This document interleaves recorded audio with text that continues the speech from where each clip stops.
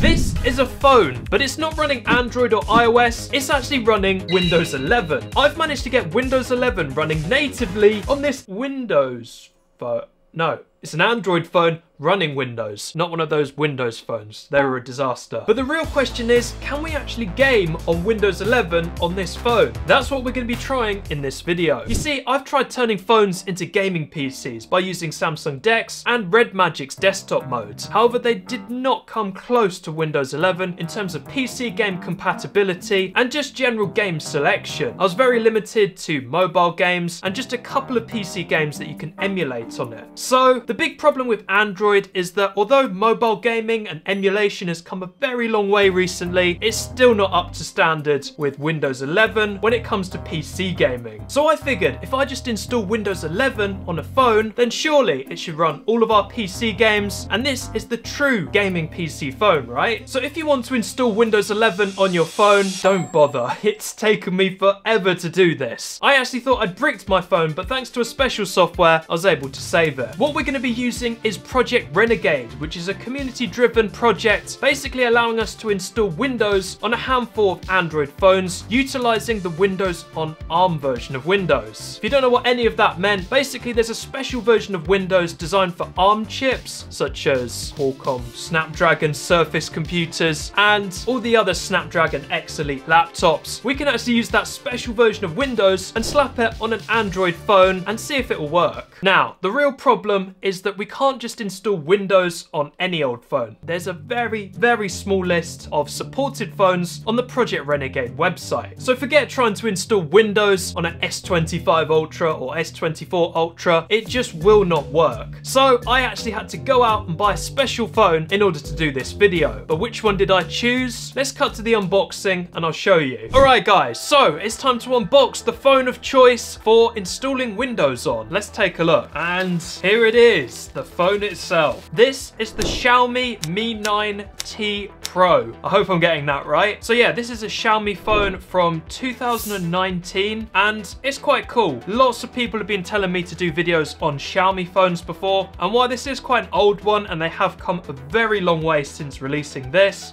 phone natively supports Windows 11 because it's got a Snapdragon 855 processor. So this is basically all the phone that we need. I managed to get this secondhand on eBay. So let's power it on and see if we've got any life in it, and we do. Also in the box we have got a charger. No cable though, which is a bit weird. MIUI. Oh, and there's no setup screen. It seems that it's already been set up for us. Yeah, they've got a control center down here, notifications. It's quite cool, but we're not going to be using MIUI. We're going to be installing something a little bit different. So let's get into it. This phone actually has quite a lot of support for it in the custom ROM community, and Project Renegade is no exception for this phone. So now let's install Windows on it, which is a lot easier said than done. So I followed the Windows on ARM Raphael manual install guide. Raphael is what this phone is also known as, which is pretty cool. The first step was installing TWRP on this phone, something that I haven't done since the old custom ROM days. Oh, it was so nostalgic. But that was fairly straightforward, and we actually had to install a special version in order for this to work. Now the next step is where things went very wrong for me. It came to actually partitioning the phone's storage. Now when I originally tried this, there was an old guide which I followed and it completely ruined my phone. But luckily the guide has now been updated and there's a manual and automatic version. Right now the automatic partition scripts do not work, so you have to do the manual guide. But it's fairly straightforward. All you do is just copy and paste the commands one after another and it will eventually partition your phone and you won't mess it up like I did. By the way, if you guys are enjoying this video, definitely make sure to subscribe to my channel. I'm not joking, this video has been weeks in the making. It's taken me forever to not only install Windows on the phone, but also do this gaming test as well. So a sub to the channel would mean a lot, and I really want to try and hit 300k subscribers this year. So hopefully you guys can help me out. Anyway, back to the video. The next step was rooting the phone with MagDisk, something that I've done many times before, so it was fairly straightforward and easy for me to do. And finally, the last step was actually installing Windows on the phone itself. This very clever guide has helped me partition my phone's internal drive and make an ESP partition, which I can then assign a letter drive to, like I would as if it was just an external drive attached to my PC. And while setting that all up, check out this t-shirt I've been wearing, which was sent to me by Into the AM. It looks pretty cool, right? This is the Rustic Escape graphic t-shirt. The fabric is really nice and soft, lightweight, and honestly it fits me really well, which is something I don't always get with graphic t-shirts. And this isn't just some random print either. Each shirt is made by actual artists who care about making something unique, and the print quality is really nice too. They've got tons of different styles, from space inspired to clean minimalist looks, so whether you want to stand out or keep it subtle, they've got you covered. I've been slowly trying to upgrade my wardrobe this year, and Into the AM is definitely helping me with that. Personally, I love this one because just look at the design on the back. Wouldn't you just like to be there? But if you're ready to upgrade your wardrobe, check out Into the AM using my link in the video description. You'll get 10% off your order, and thank you to Into the AM for sponsoring this video.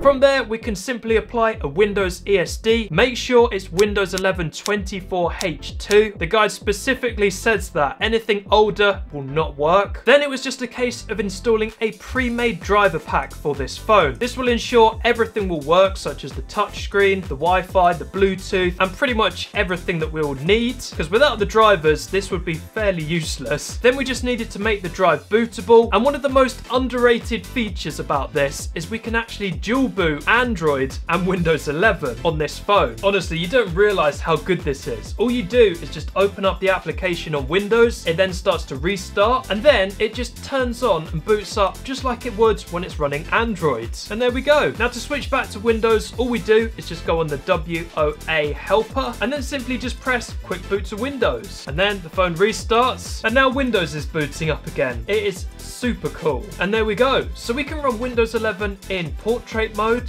vertical mode, or we can just flip the screen and run it just like we would on a normal desktop. It is a super cool experience. Now, a couple of caveats other than the very complicated install method and having to have one of the very few phones supported by Project Renegade itself, is that some of the features on this phone just don't work. So this pop-up selfie camera that we have on this phone, which is kind of cool, does not work. In fact, not even the back camera is supported. And the battery also drains really quickly now that we're running Windows natively on this phone. And to charge it, it takes forever. So the thing that I found is I just boot into Android, charge it, and then boot back into Windows, and that's how I've been running it. Anyway, you don't care about all of that. How well is this thing actually gonna game? Well, let's plug it in and see how we get on. Oh yeah, and by the way, you can't actually connect this to an external monitor. So looks like we're gonna be recording the phone screen again. Enjoy. Okay, so this is the current setup we've got on my desk. So we've got the phone, which is wirelessly casting its screen to my main computer where I'm recording it. We've got a Bluetooth keyboard and mouse connected up to the phone, and this is pretty much how I'm gonna game. I'm not gonna be looking at my monitor because the latency is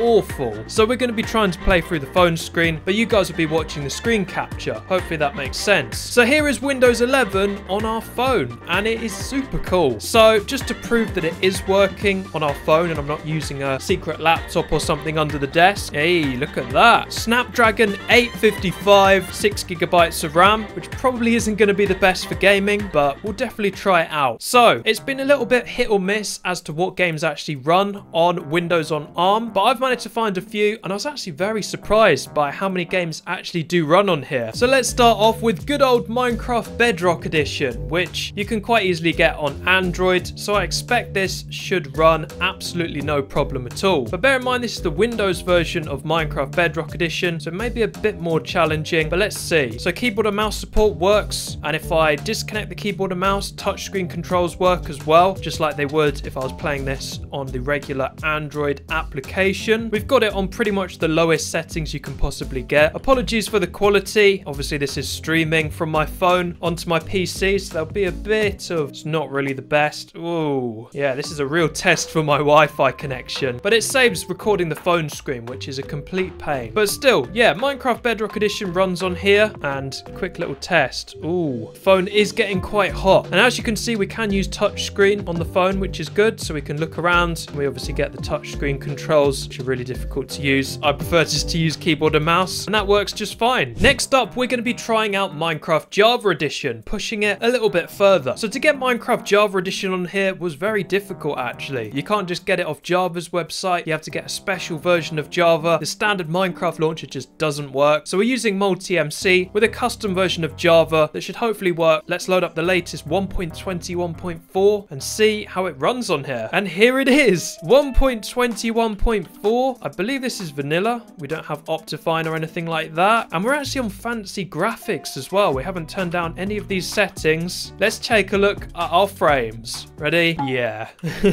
I just saw it drop down to about 10 FPS there. And as we're walking along here, not the best performance really. But this is the latest version of Minecraft and it's meant for PCs. But we are on quite high video settings. So let's give it the benefit of the doubt and turn them down. Right, so I've just quickly turned down the video settings. Like I said, we don't have Optifine or anything, but already this feels a lot smoother. Let's take a look at our frames. 30 frames. I mean, it's respectable, I suppose. The question is, would we get more frames on Android if we used a special launcher to get Java Edition Minecraft running? I don't know, to be honest. I'm sure we could maybe get a bit more if we had Sodium, Fabric, or Optifine. Let's play some games that you can't get on Android or emulate very well. Now, surprisingly, I've actually been able to install Steam on this phone, and I've actually been able to get some of the games running on here. The only problem that I've had is lack of storage, because when I was partitioning the drive on this phone, I only gave myself 4 gigs of storage, and bear in mind Windows takes up about half of that. I can install all the games on my Steam library because they're just huge. So I've installed a couple of basic games and these seem to run just fine. For example, we can play Among Us. I don't believe you can play this on Android. You might be able to, but this is the Steam version of Among Us that does actually work on this phone. You can't use the touchscreen controls, unfortunately, so you have to use a keyboard and mouse like I'm doing here, but it runs, and unfortunately the resolution's a bit weird. I don't know why that is. Oh wow, the sound comes through my headphones.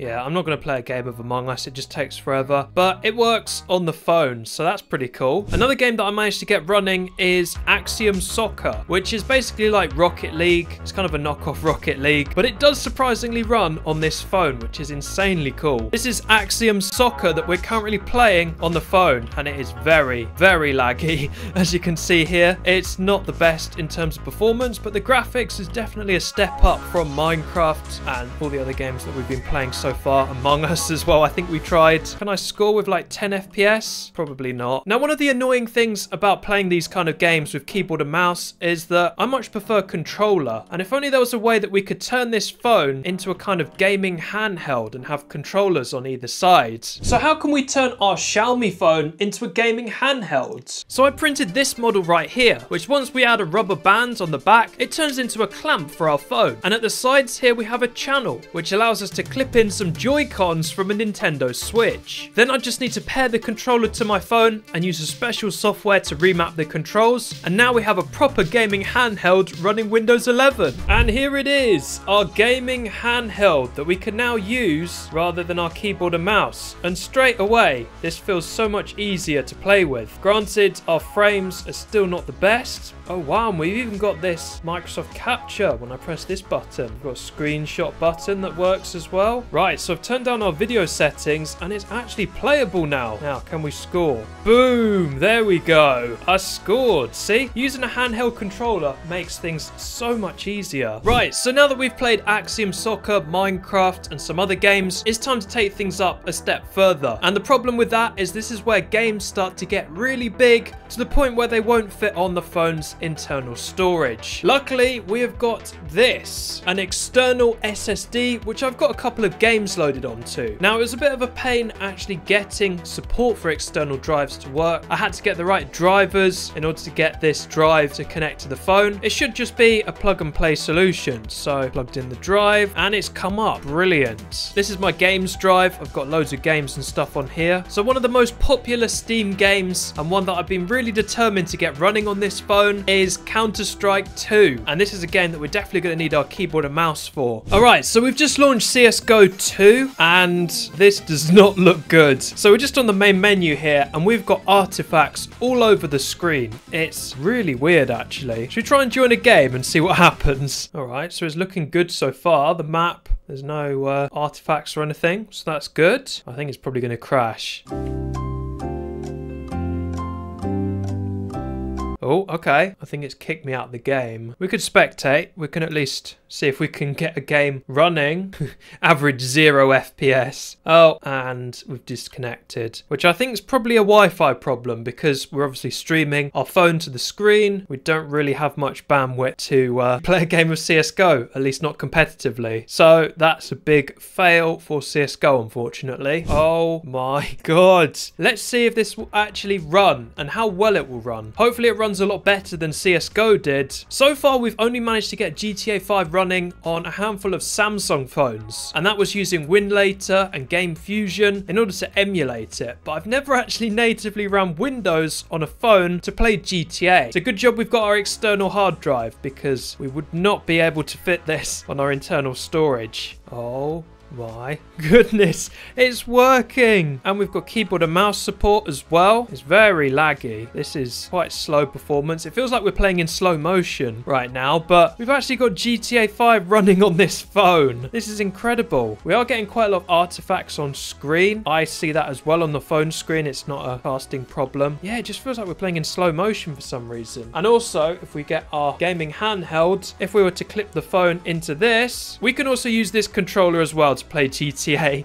It's just insane. Right, let's see if we can turn down some of these settings. I mean, just look at our video memory. Only 2,810 megabytes. I'm surprised it even runs, to be honest. Okay, we've got all of this stuff off. Yeah, I don't think we're going to be able to put the settings down too much. I think it's probably on the lowest. It's got a little bit better, I suppose. Not too bad. I honestly can't believe this is actually working. GTA 5. The fact that this runs but not CSGO is quite interesting, actually. The graphics are decent, actually. I never actually thought we would see GTA running. And with GTA 6 just around the corner, do you reckon I'll be able to get that running on a phone one day? We'll have to see. So overall, I'm pretty impressed we've managed to get Windows 11 running on an Android phone. Now, the gaming performance was a bit hit or miss, but we've managed to get GTA running on this phone, which is definitely an achievement by any stretch of the imagination. I mean, this is a 2019 phone running GTA, running Windows. It's incredible, honestly, what we've managed to achieve in this video. It's taken lots of hard work to pull this off, so definitely leave a like on this video and let me know what you think in the comments section down below. So yeah, what should we do with this phone next? I might try some custom ROMs on here. We're probably not going to keep Windows on here, I don't think. I definitely want to get a later phone which may have better specs and may run games on here a lot better, but we'll see in the future. So thank you guys for watching, and I will see you in my next video.